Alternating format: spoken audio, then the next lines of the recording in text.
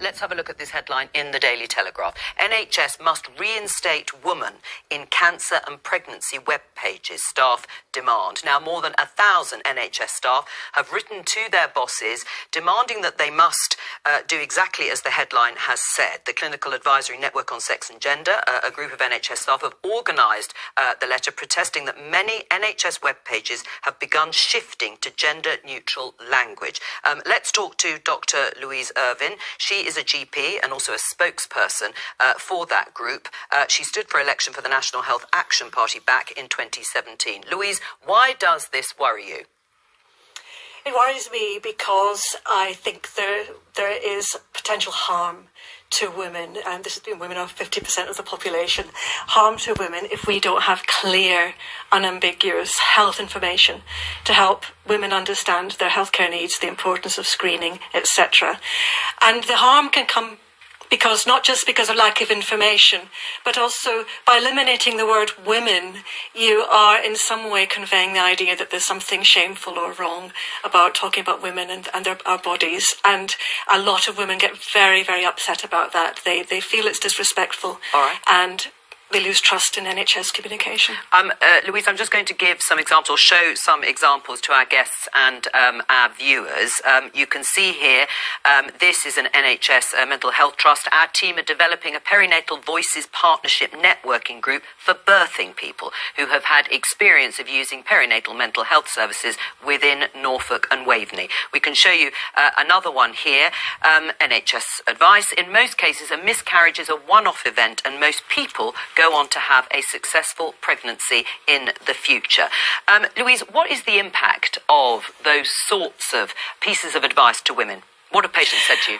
Well, when we did our letter, over 5,000 of the signatories were non-clinicians, were ordinary people. The vast majority were women, and many of them made comments. And there was one particularly poignant one, which was a woman saying, "I was recently pregnant and never once did I hear the word mother." Other women who have been, for example, who have had ovarian cancer and have had their ovaries removed, have said, it's wrong to say that ovarian cancer affects those with ovaries. It still affects those without ovaries because they still have to be followed up for consequences of cancer. So it's misleading. It's also for women who have suffered pregnancy loss. For some women, especially if they've had a stillbirth, the word mother, the idea that they were a mother briefly to that child they lost, is really important to them, something for them to hold on to.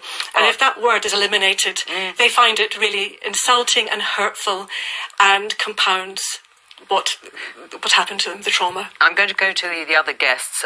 Louise, please stay with us. Dalia, I'll come to you first of all. I just want to show this piece of advice, since we're talking about ovaries and ovarian cancer. It says here, ovarian cancer affects the two small organs, ovaries, that store the eggs needed to make babies. Anyone with ovaries can get ovarian cancer, but it mostly affects those over 50. Are you sympathetic to what you've just heard? No, this is about public health messaging, and the most important thing about public health messaging is that anyone who needs to access a certain kind of care feels able to access it. And regardless of your personal views on gender, politics, it is a fact that there are people who live and identify as men who are born with the capability to carry a child. And it is important for both the health of the baby and the health of the parent that they are able to feel included and can access the healthcare they need. I think we can all agree, and there is evidence in the clinical literature, that a lack of awareness about this particular group of people, trans men, intersex people, can put the baby and the parent at risk. And I'm sure we can all agree that we don't want that to happen. And it's very normal to update language to reflect different realities. For example, in education and healthcare institutions, we have adapted our language around parenthood to reflect the fact that it's not always mummy and daddy, that there are families with gay parents, there are single parent families, there are families where children aren't raised by their biological parents. Right. So it's really common sense as far as I'm concerned. Louise, what do you say to Dalia? I think there should be very good targeted information to help all trans people with about their health. It's a basic principle that if you're communicating with people, you have to be clear who your target audience is. Make sure you do the provide the right information, actually check with them afterwards, is this the information that you want? And I would never deny that. But on the other hand, women, the vast majority of women are not trans people. They also deserve information that they can understand and that makes sense to them. There has been, with these changes, there was no research at all, and we found that out from our Freedom of Information Act, on the actual impact on women, on obscuring language, replacing using phrases like anyone with a cervix. We know that something like 40% of women don't know what a cervix is, don't know they've got a cervix. My own mother said to me the other day, Louise, what's a cervix? And she's an educated woman. And over 20% of women over the age of 50 don't know that cervical screening can detect, prevent cancer. And we are seeing that the level of take-up of cervical screening is going down amongst women. One of the main reasons amongst young women not going for cervical screening is shame and embarrassment. Now, if we've got a word that is taboo, the word woman is taboo, doesn't that just reinforce age-old shame around our bodies as women? Well, Dalia, I'll get Dalia to respond on that issue. It does feel like you're shaming, not you, but it is shaming women, and it's become a taboo word to say woman, mother. Absolutely not. I think that the issues that are raised here are much deeper issues of education around our bodies that is not going to be that is not really addressed by this particular issue. You know, we're talking about referring to people as people. So unless you don't identify as a person, I don't see how this is exclusionary or erasing you. But what about people who refer to themselves as women? Absolutely. I refer to myself as a woman. I think it's incredibly odd to say that by using a word like person that you're ashamed to use the word woman. We're just trying to use accurate language. And the accurate language is that there are people who can become pregnant or who can have cervical cancer who don't identify as women. We're just trying to be accurate here. Oh, Louise wants to come out and I'll come to you. Sorry, yes, Louise, please. go on. They're not doing the same for words about men, and this is really crucial. Well, they should. The words, no, they shouldn't. I don't agree. I think we need clear information.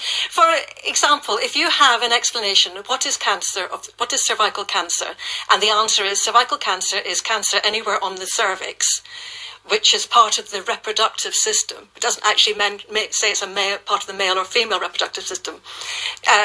That is very different from the previous formulation, which is cervical cancer is cancer that women have on their cervix. The cervix is the entrance to the womb at the top of the vagina. It explains really clearly what the cervix is, where it is, and that it is part of a woman's body. Now, this obscure language is actually not helping to educate women or men or people about their bodies, their sexed bodies. And even the NHS's guide to inclusive language says that where sex is relevant, the word sex-related should be used. And also, the Women's Health Strategy for England is very clear that we should be using women's words. How do you address the fact that there are people who do not identify as women for whom these issues can impact, and they are typically erased or not included in these kind of care services? How do you propose that we engage those people then?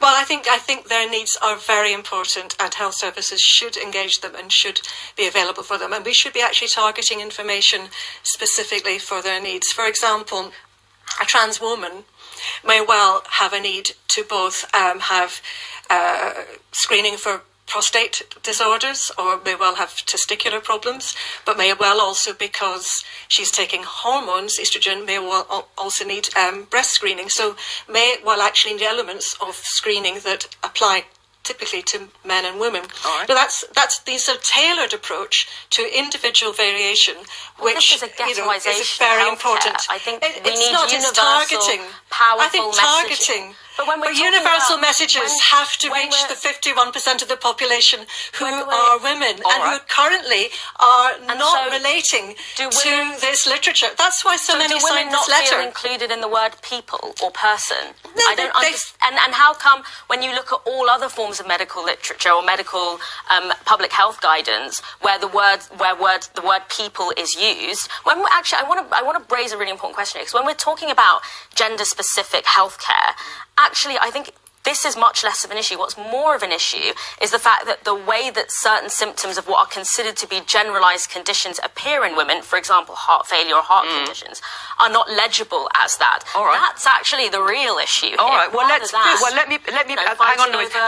Let me bring in the others. Alex, first of all. Well, it sickens me that on International Women's Day, instead of focusing on areas of women's healthcare that really need boosting, whether it's menopause medication, whether it's menstrual support, whether it's fertility treatment, we're actually talking about whether the word woman can appear on the publicly funded NHS website of medical guidelines. I mean, this is utterly abhorrent to me. I get your point that actually we do need to make sure that people are included within healthcare provision. And here you have a healthcare expert telling you, and who has acres of experience, that this situation where we're having the word person and sort of conflagrating various concepts textually will end up excluding a huge amount of the population who rely on this information. We do have evidence in the clinical literature research recently emerged out of Durham that healthcare messaging that insists on a gender binary in this way does underserve people with gender Dalia, and that's the population compared to the 51%. All right, Dalia, I'm going to just bring in the guys over here. Lloyd. I mean, I don't think there should be a ban on gendered language in NHS guidelines. Whether you're genderising or sexing the language, there's a slight difference there, woman or female. But where it's accurate, it should be used, and it should be allowed to be used. And where it needs to include more people, you can use alternative formulations. I don't think there should be a one-size-fits-all. Instead, we need to do case by case. For example, there may be many reasons why you don't want to say mother, because there might be two mothers in that relationship and you want to be clear on talking about the birthing parent. It might well be that it's a surrogate who doesn't consider themselves a mother because genetically is not the mother. So you want to use a term. So I just think that Are we overcomplicating it? It needs to be the Royal Colleges and all the professionals to get together, work out what is the best. Now, we've got one professional here, but there's a whole but she says a very large number. Represents 1,200 out of the biggest staff in the world of any organisation, bar the Indian Railways. Okay, so she represents a small group within that staff network. The experts need to get together and work it out. Well, we've got one expert who's given for everyone, and then I think that this should not be a political discussion. What should be the political discussion is how we fund and support women with menopause. How we make sure that women. Well, then there are political discussions about that. But let me get Saquib in. Women with menopause, right? Saying you can't. Right, hang on.